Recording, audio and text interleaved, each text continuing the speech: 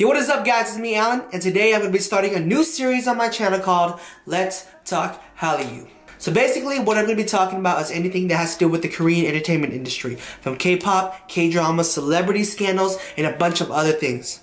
So stay tuned for that. I'm going to be uploading that every single week whenever Zombie, Drama Fever, or whatever, they pop an article that I like, or if something's bothering me, controversy, scandals, anything, I'm going to be talking about it, and it's going to be fun, because I like talking about stuff, and I like talking. So unfortunately, the first episode is not going to be all that entertaining. Well, not necessarily all that entertaining, but all that funny, because it's going to be very, very serious, because I'm a YG stan, I'm a blackjack myself, so it really, really, really affects me a lot. So let's get started. So 2NE1 has officially disbanded.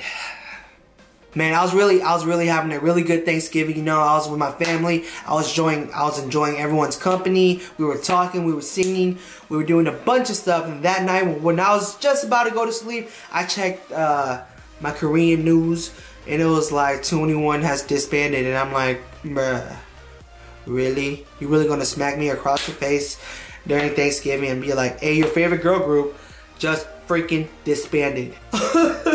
2NE1 is my ultimate bias group. I love all of them. I love all of them so much. I love Minzy, I love Park Bum, I love CL, I love Dara. I love all four of them so much. So when Minzy freaking left the group, I just lost my cool. Like, my friend was like, hey, did you hear what happened? I was like, yeah, and I was literally in the corner, like, rocking back and forth, like, what am I gonna do in my life now, because Minzy left the group. I don't have a bias in 2NE1 either, because I love them so much, and they're so talented as individuals as they are a group. So when Minzy left, I was already hella sad, and I was like, 2NE1 with 3 members is not going to be the same, but I'm still going to support them no matter what, because I love them, and I was there for them since the beginning, and you know, I just like them so much. Whenever someone would ask me like, hey, what's your like top favorite girl groups, I'm like, oh, it's easy, dude. Twice, AOA, Blackpink, IOI, blah blah blah blah blah, right? But then I wouldn't even, then afterwards I'd be like, but my ultimate bias, not even on the list, is 2NE1, because they are above and beyond. And honestly, I was waiting for a comeback since like last year for 2NE1. I waited, and there was rumors speculating around that they're gonna, after Minzy left, they were gonna be like, hey, we're gonna have a comeback this November. So I was like, oh, I'm so excited. November, Thanksgiving, when is it gonna come out? Is it gonna come out December? How come no one's talking about 2NE1? Next thing you know, they disbanded. I'm like, dude, how you gonna do that to me when we all, our blackjacks, waited so long for 2NE1 to come back, and then no, you guys disband? Like, oh. Last time I remember them performing together was at the Mama Awards, like last year.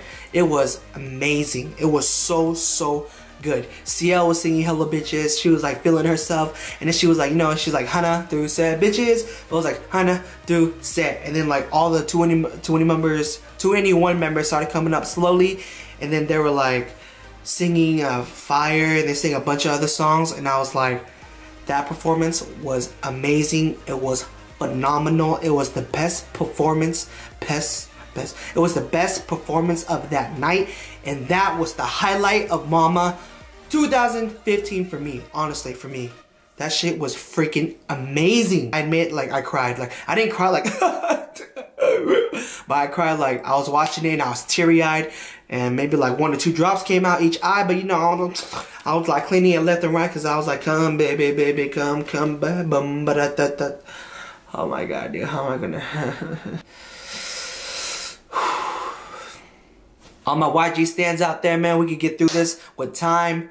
Honestly, it's such a bad year for K-pop, honestly. There's so many groups that disbanded, there's so many controversies, there's so many scandals, so much shit happened to Korea, and I'm just like, man, 2016 needs to hurry up and get the hell out of here, so 2017 we could flourish in 2017. And then right when we got slapped in the face saying that 2NE1 disbanded, we got slapped again saying that Nam Tae-hyun from Winner left Winner and left YG as a whole. He just quit.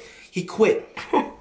Why? So according to the articles, it said that he has some sort of mental health issue, and although I don't know what it is, I did my research and I still couldn't find out what was wrong with him.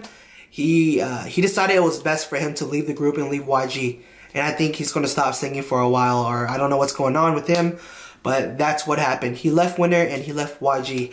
And basically what happened is that, I guess, because of his mental health issue, right, it made Winner postpone their come back. Right after they debuted, they took like a year or two break, and I was like, man, that was a really, really long time. And I guess he played a part in that, you know, of them having to wait because he had to like psychologically get ready or something. I don't really know. But he is my ultimate bias and winner. He's mad talented. The dude has mad vocals. He is awesome. He is awesome as an individual. I really, really can't believe he's leaving, man. YG, dude, what is going on in your company? If you try to be positive, he's still young. Like his song, I'm Young, whatever. He's still young. I love that song, by the way. But yeah, he's still young, you know, like hopefully he gets cured, like, or he learns to fight his mental health issue so he could come back as a singer and start killing it again, because that guy got mad vocals, man. Well, you guys, thank you for watching that video. I'm gonna go hibernate and cry for a couple of years. So if you liked the video, please give me a big thumbs up and remember to subscribe to my channel, because this is only episode 1. Episode 2, 3, 4, 5 to infinity is gonna be so much better and funny and entertaining, because this one is really, really sad, because, you know, I'm a blackjack, I love YG, and I can't believe this happened to us, you know, like, it hit us right in the face, right before Christmas, too. That's like my Christmas present.